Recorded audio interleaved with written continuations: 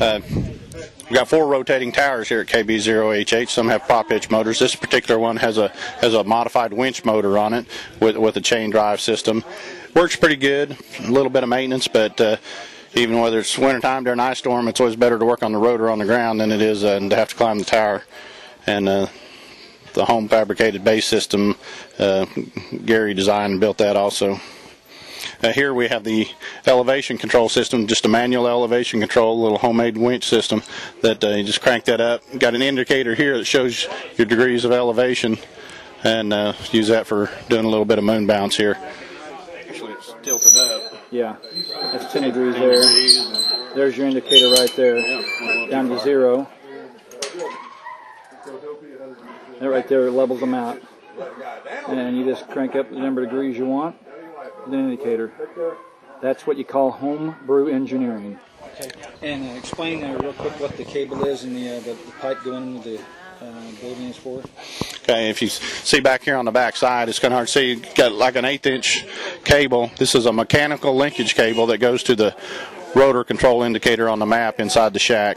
It's a 100% mechanical, no electrical parts whatsoever. It's all mechanical cable, moving parts that rotates the dial on the map. It is extremely accurate and easy to calibrate if it gets off, but very, very reliable. We'll go inside in a minute and see how that works on the inside.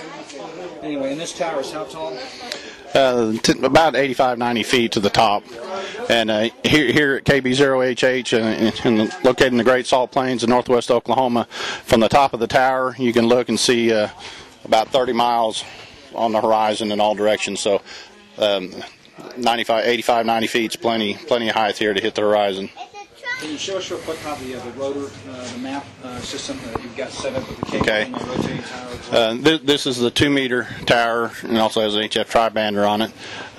Controls here, just a simple box with basically a paddle type switch. Just hold it to one side and the rotator moves. The mechanical pointer is very accurate. It's mechanically linked via a cable to the tower.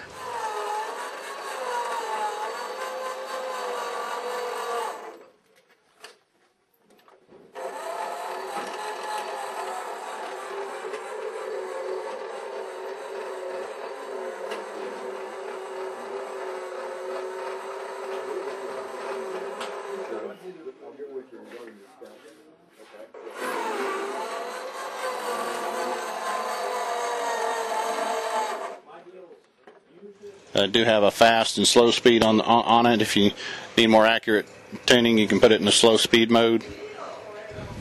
So you've got a degree running around there as well. Yeah, we've got compass rose on there, so you can get the degrees down, but you really don't need it, because when I want to work Kansas City, I point it at Kansas City and it's there. The 2-meter tower, you roughly got about 30 degrees to work with. You can get pretty close, but you can always fine-tune your antenna, put it in the slow mode, and tap it back and forth till you get the speed or the exact location you need. And those cables come from the tower down this tube? Yes, that's one continuous cable loop that runs out to the tower. It's all mechanical. There's no electrical parts to it. It works pretty good, even except when the power goes out, because the motor don't turn.